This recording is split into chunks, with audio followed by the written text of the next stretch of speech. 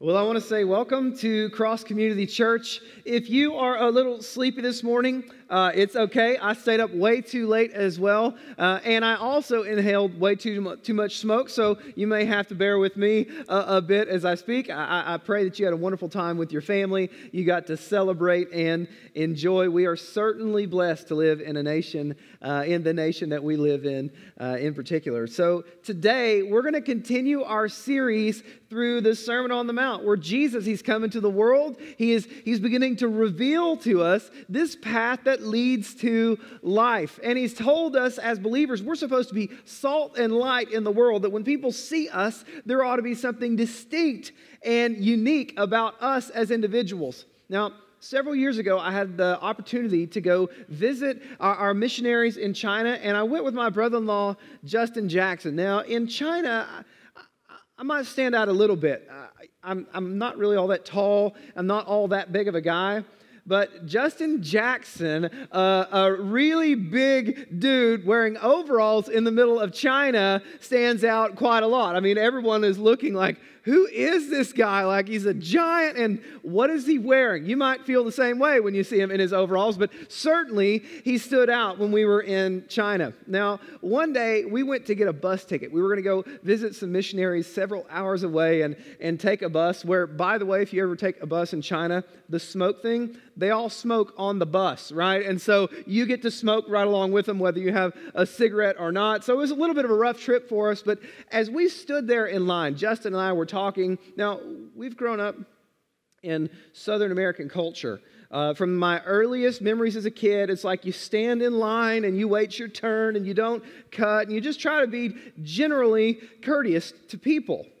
It's not the way it works in China. That's not a facet of their culture. And so as Justin and I stood there shoulder to shoulder waiting to buy our bus ticket on this day, this little bitty Chinese woman, she pushes her way through us, kind of knocks us a bit, and we're looking at each other like, what just happened? And she kind of pushes her way to the front of the line, and she starts shouting kind of loud, and she's trying to get her bus tickets quicker than we did, obviously. She wanted them right then and right there. It didn't matter to her whatsoever that other people were waiting in line, and that's kind of how things work there. The missionary's like, hey, don't be offended. That's just their culture. They don't have, little pieces of American culture. Some things are better. Some things aren't as good, but just be gracious and patient. This is the way things work. Now, as much as that felt weird to us, no, listen, there's a better way to go about this. If everyone's trying to push and shove and shout their way to the front of the line, things don't go very well. In particular, when you're in a bus station and you're trying to get a ticket to get where you're going, you should just wait in line. For us, we've been immersed in a culture that did things a different way. I would argue a better way. We should probably all wait in line. And so it felt really odd to us to be in a culture where people weren't courteous. They weren't respectful. They weren't careful to, hey, excuse me, or those sorts of things. They just act a bit differently there. In the same way for us as believers, we should be so immersed in the culture of God's kingdom, in the culture that's revealed to us in the Scripture, the lifestyle that Jesus taught us, that when we go out and we live in the place where we've lived, we're a part of American society, it ought to feel a little bit different to us. We ought to live and think, you know what, there's a better way to do this. There's a better way to be a father in this culture. There's a better way to be a mother or a husband or a wife. There's a better way to conduct business. There's a better way, and we ought to feel that way because Jesus taught us a better way. There's a quote that Matt Duke, our campus pastor at our Pensacola campus, references rather frequently. It's by C.S. Lewis, and he said this about us as Christians. He says, "We are half-hearted creatures, fooling about with drink and sex and ambition, when infinite joy is offered us, like an ignorant child who wants to go on making mud pies in a slum because he cannot imagine what is meant by the offer of a holiday at sea." He says, we are far too easily pleased. In this life, many of us, we kind of go along with culture. We get, it happens to us, right? We get accustomed to this is how we're supposed to live. And C.S. Lewis says, we're making mud pies in a slum.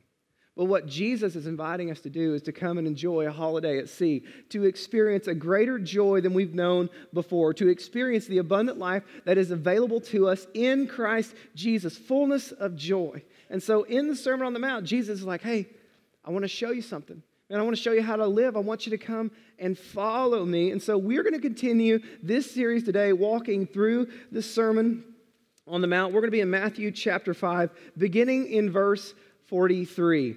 Now, he's been in a section that's known as the antitheses, where he would reference something that they would have known would have been kind of a religious saying in their culture. Some of these were verbatim quotes from the Old Testament, and you'll see today some of them are not. Some of them are kind of fabrications even. So, Matthew chapter 5, beginning in verse 43, here's where Jesus begins.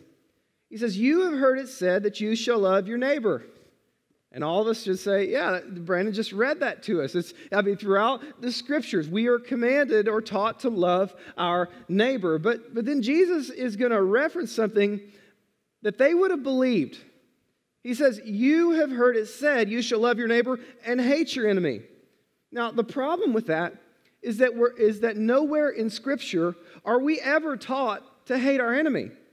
There are some things in the Old Testament about not making treaties with certain types of people. The Bible does reference people who hate God. The Bible nowhere commands us to hate our enemy. And yet he's speaking to devout Jews, religious leaders, who when Jesus says, you've heard it said, you shall love your neighbor and hate your enemy, they were all like, yep, I've been taught that. You see, they weren't taking their cues from Christ as much as they've been taking their cues from culture. You know, the same can be true for us. That we get really, really good at going along with the way that culture would tell us to go. This is how you're supposed to act. These are the standards of our day.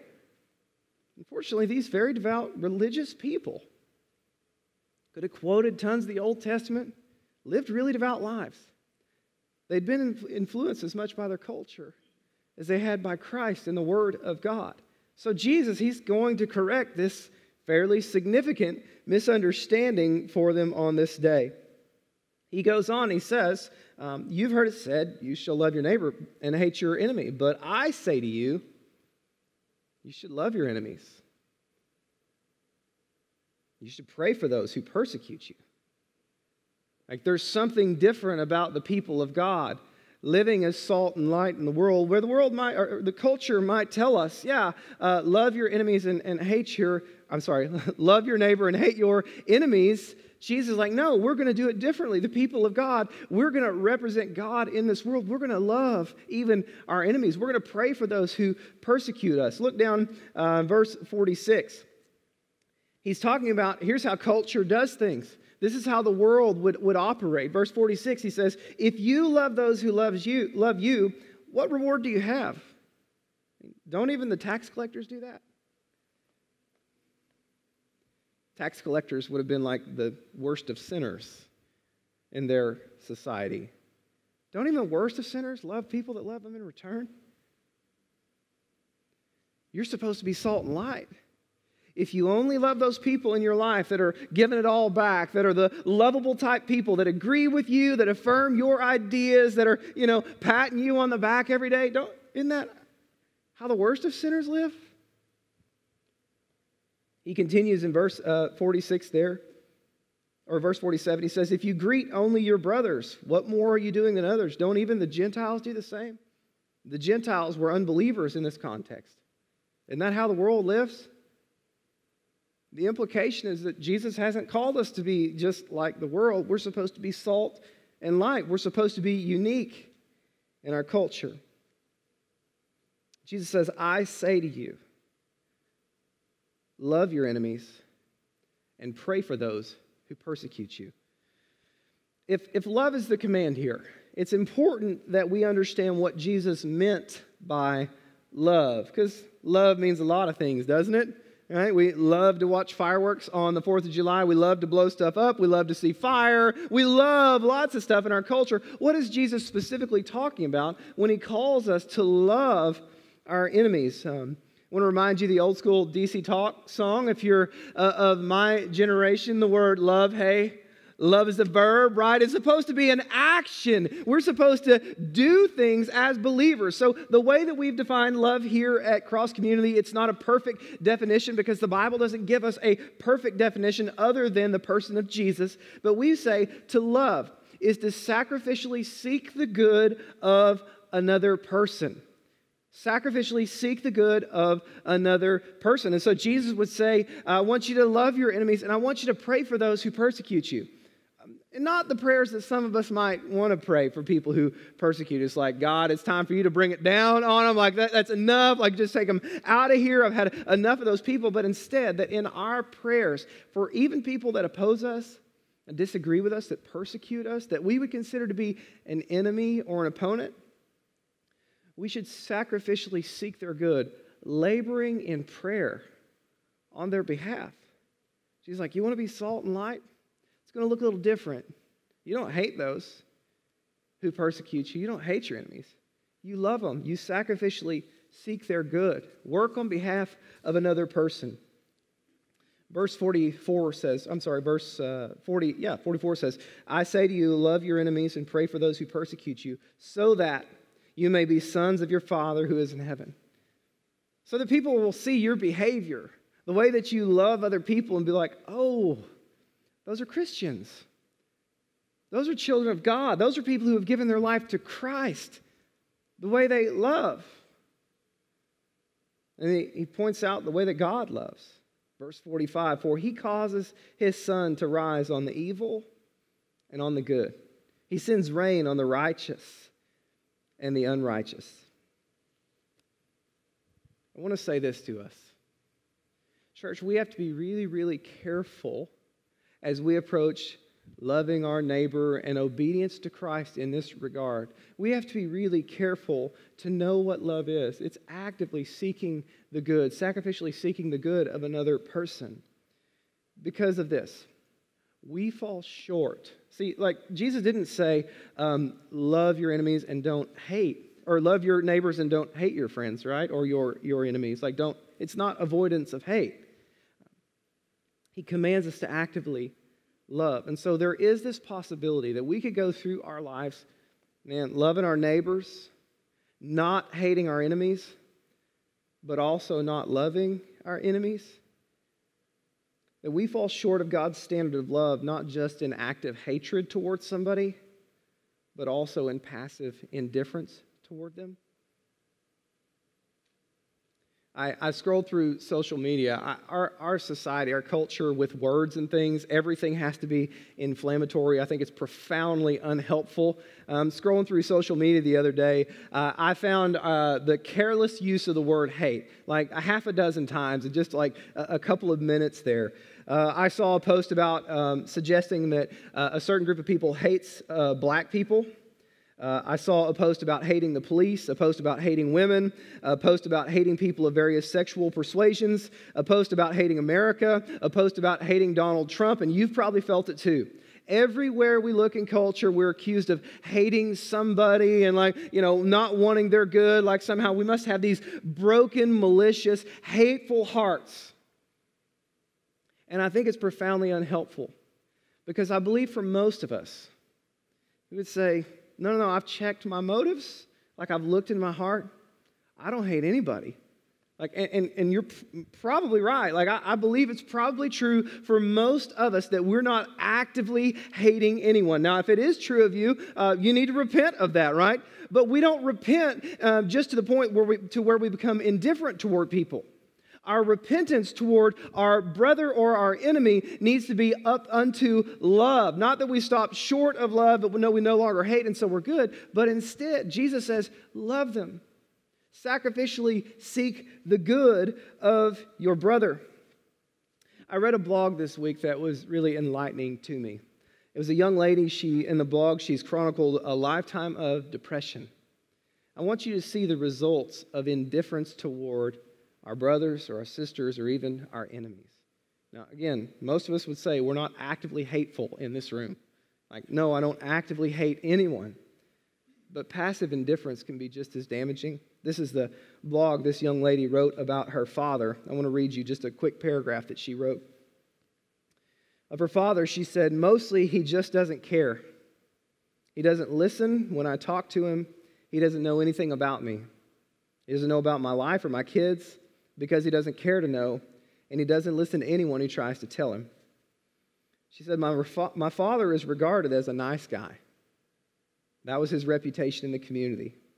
He's never violent, he's never mean, and he's never hurtful with his words. The truth is, his relationship style is dismissive and disinterested, all of which is very hurtful. I spent many years in childhood and adulthood begging my father to notice me. The fact that he wasn't is very hurtful. There's a very loud message that's delivered to me every time I'm disregarded. The message is, I don't matter, I'm not important, I'm not worth listening to, I don't have anything to contribute to his life. She writes, love is an action, and love doesn't damage. Loved ones aren't insignificant. In his life, the action parts of the word love are missing. Now, many of us in this room could think about our fathers, and we wish that some of the things were true about our fathers that were true about hers. Like maybe you've grown up in a home where it was abusive, where there was violence, where there were hurtful words, and you thought what you really wanted in life was the absence of those things. Like, I wish I had a father who wouldn't speak to me in that way. I wish I had a father who wasn't violent, a father who wasn't mean. And yet this young lady finds herself a father who could be described in all of those ways. And yet inwardly broken, not from a father who was hateful or actively mean, but from a father who's passively dismissive. He just ignored her. He just didn't care. You see, love is active. Many of us could describe ourselves again. We're not hateful toward anybody. We've checked our hearts. We don't want to harm anyone. But could it be true that we're guilty of being passively dismissive toward our brother? Of falling short of the standard of Jesus Christ that he's called us to love even our enemies? This young lady felt like she didn't matter. She wasn't important, and she wasn't worth listening to. She's chronicled her lifelong battle with depression and said the message her father sent her every single day felt like a death sentence. I don't believe many of us hate our brothers. It's why we have a tendency to roll our eyes or tune people out when they tell us that we supposedly hate them. But could it be true of us that, like that father, we're never violent, we're never mean, we're never hurtful with our words, but neither are we loving? That rather than being salt and light to the world, we just blend in. The Church of Jesus Christ isn't recognized as sons and daughters of God, of Jesus, as Christians, followers of Him, but instead, we're just like the rest of culture. Could it be true of us that, like in the parable of the Good Samaritan, the story Jesus told about the man who was going down from Jerusalem, robbers fell upon him, they beat him, they stripped him naked, they robbed him of all that he had, and they left him there on the side of the road dead? Could it be true of us that we're a little bit like the priest and the Levite, patting ourselves on the back? I would never rob someone. I would never beat anybody. There's not a mean bone in my body. But also be true of us that, like the priest and the Levite, we just walk by on the other side of the road, passively indifferent to our brothers and sisters. The standard that Jesus called us to is love, sacrificially seeking the good of even our enemies. Could it be true of us that seeing people in the ditch has become normal? So much so, we see it every single day. LaFleur County, we see addiction, we see abuse, we see poverty, and it's just normal. We walk this road every day. That person's been in the ditch for years. And could it be that in the midst of the brokenness of our society today, the outcries that we hear, that we long to return to normal more than we long to help the person in the ditch? Jesus says, you have heard it said, love your neighbor and hate your enemy. But I say to you, that's not good enough. I want you to love your neighbor, and I want you to love your enemy. He's going to give us some examples of what that looks like. Look down in chapter 5, verse 47. There's a really interesting thing that Jesus turned to in talking about loving our brothers. Now, most of us would say, love your neighbor, love your enemy, pray for them, like be there for them. He uses greeting as an example of a way that we could love our brothers and sisters. In verse 47, he says, if you greet only your brothers, what more are you doing than others? Do not even the Gentiles do the same? It stood out to me in the text, like, why would Jesus talk about greeting people? Because what's the big deal? Like, shake a hand, how you doing? Whatever. It doesn't seem to be all that big of a deal. I looked into this word in the Greek. The word greet here is aspazomai, and it means to draw to oneself. It means to receive someone joyfully. It means to wish them well.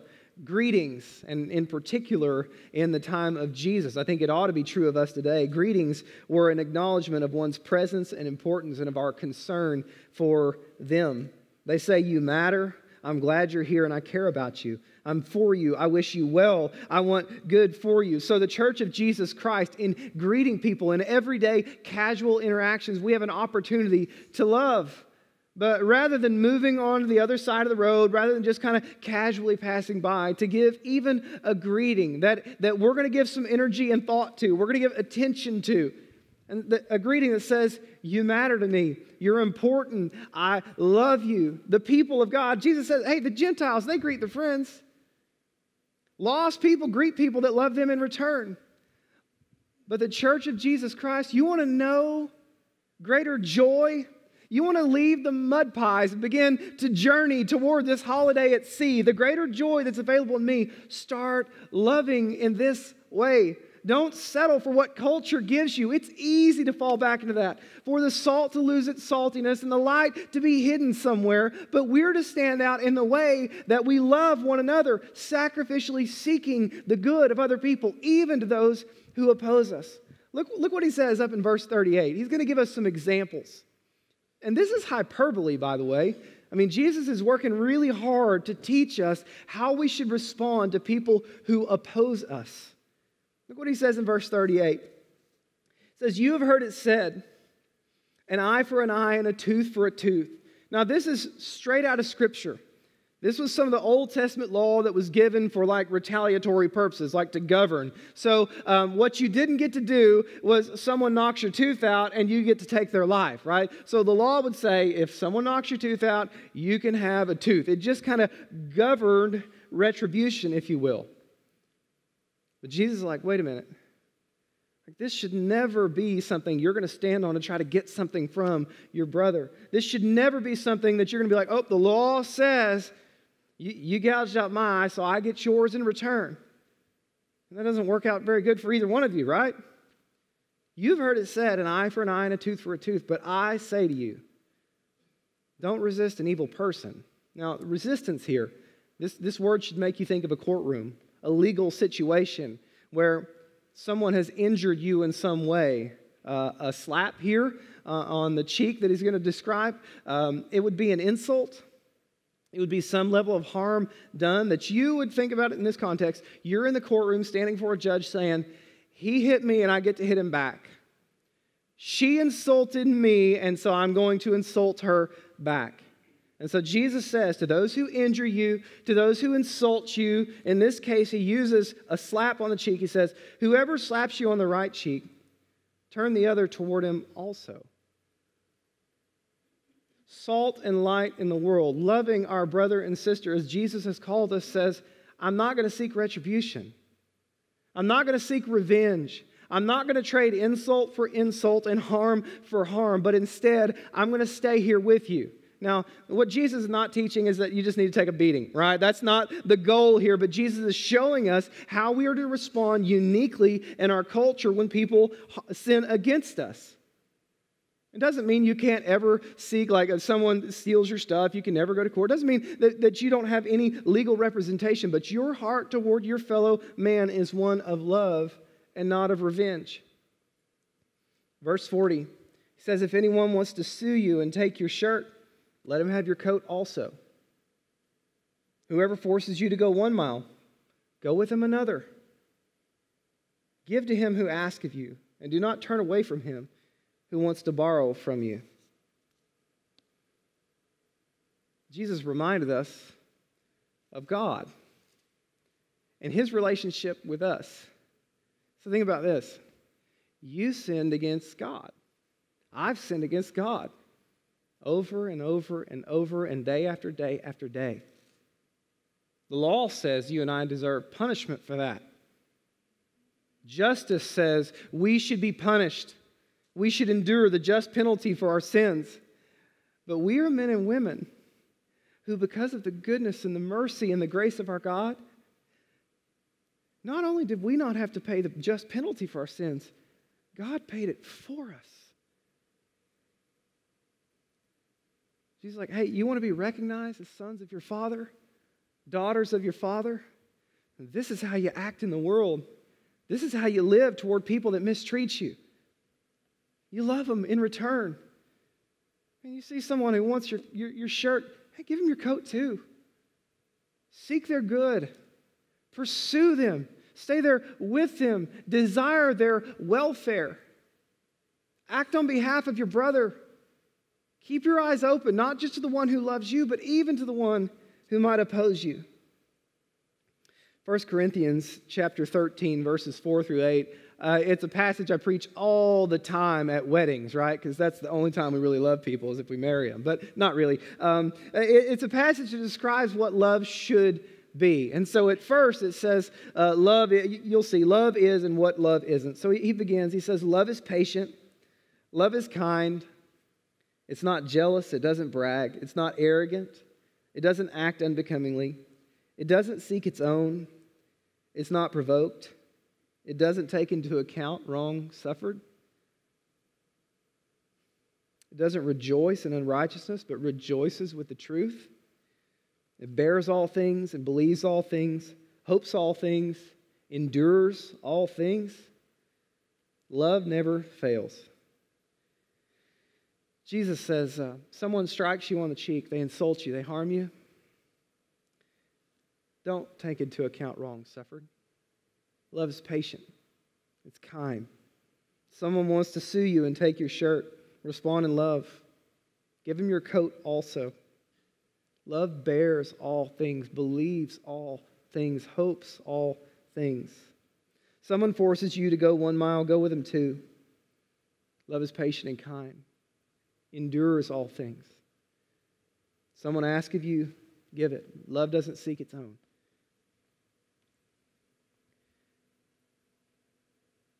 Jesus is like, hey, the world teaches you really well how to make a mud pie.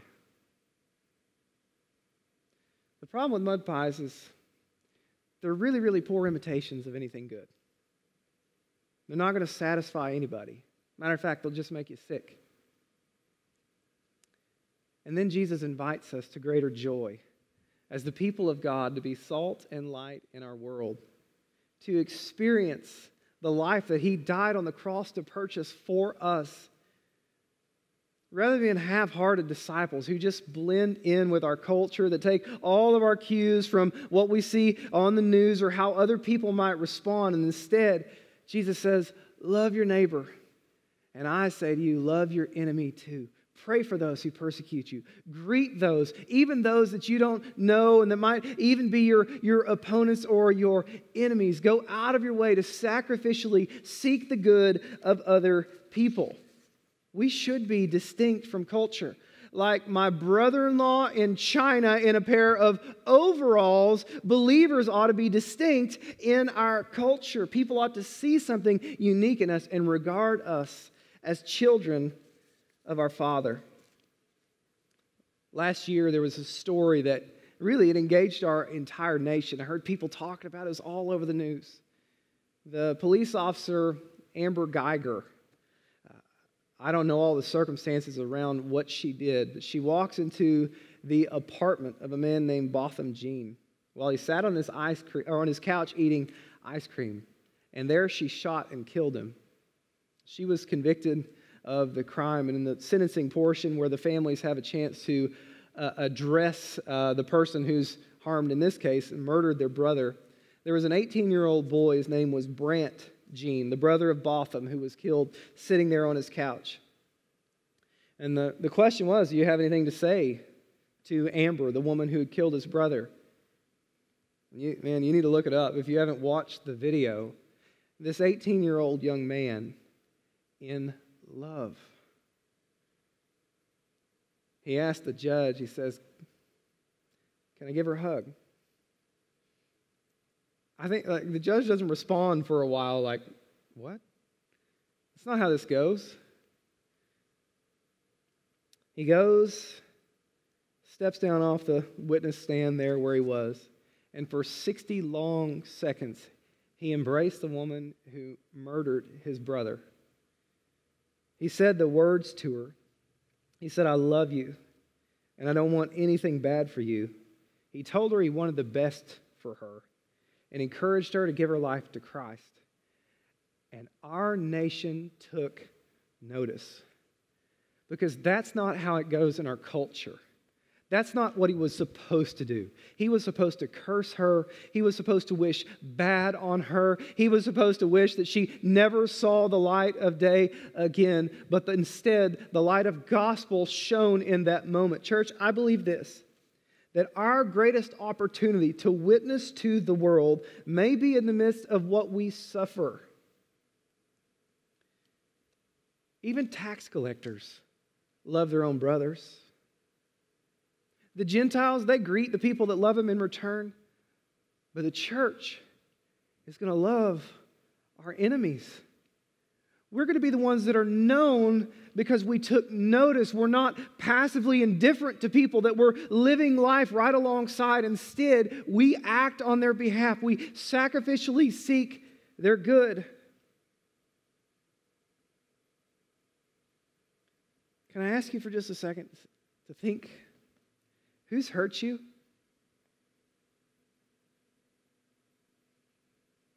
Who's sinned against you? Who's caused you pain?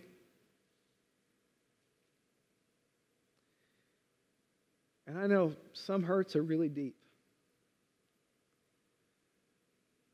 But in the midst of your pain, can you hear the voice of Jesus saying, "Hey, I want to show you greater joy"? Maybe in the midst of your hurt, you have an opportunity to be light in darkness, to be salt, to witness to the goodness that God has already shown you, that though you sinned against Him, He died on your behalf. So as the church of Jesus Christ, we have a chance to forgive. We have a chance to move toward one another in love, to turn the other cheek, to be reconciled to our brother, to overlook an offense, to not take into account wrongs suffered. We live in a world that sees us as indifferent. We don't care, and we have an opportunity to show them otherwise.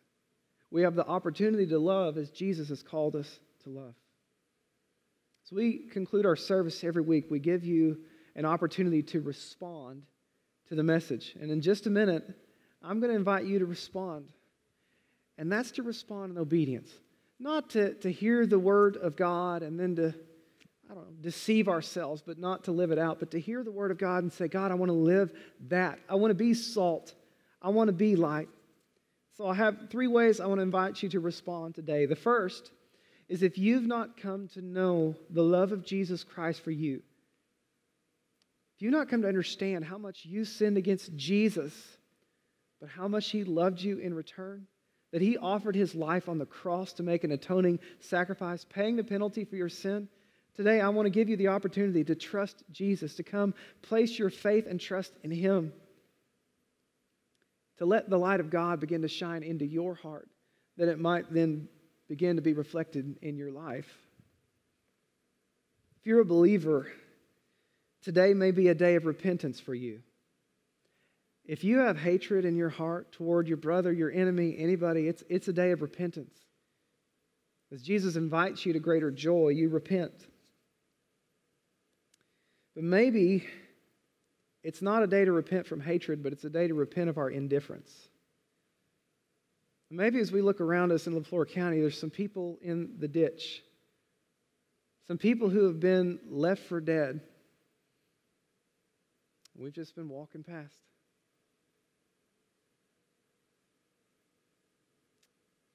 Maybe today's the day for you just to begin to love your neighbor and love your enemy in a different way. That when you leave here, you pick up the phone and you call somebody that you haven't loved well. And you haven't sacrificially sought their good. You haven't hated them, but you haven't pursued them either. You haven't been reconciled to them. Maybe you're carrying around bitterness and unforgiveness. As we pray, I want to invite you to ask God this question.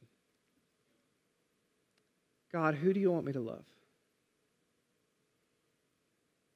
God, who's that person that I need to show this kind of love to? Would you bow with me?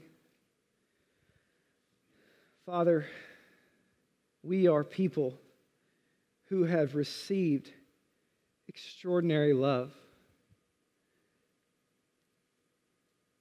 God, it's described in the song with the word reckless because we don't know how to say it better than that.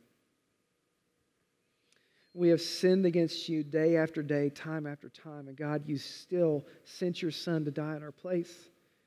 Lord, as your people, I pray that we don't just take that for granted, that we don't take it lightly and treat it like it was no big deal. That God, we would see our sin for what it was, for the pain that it caused you. And we would see the sacrifice of your Son, what he truly endured for us. And Lord, I pray that we too would love not just our neighbor, but also our enemies. That we as Cross Community Church would be salt and light in our world. And I pray this in the name of Jesus Christ. Amen.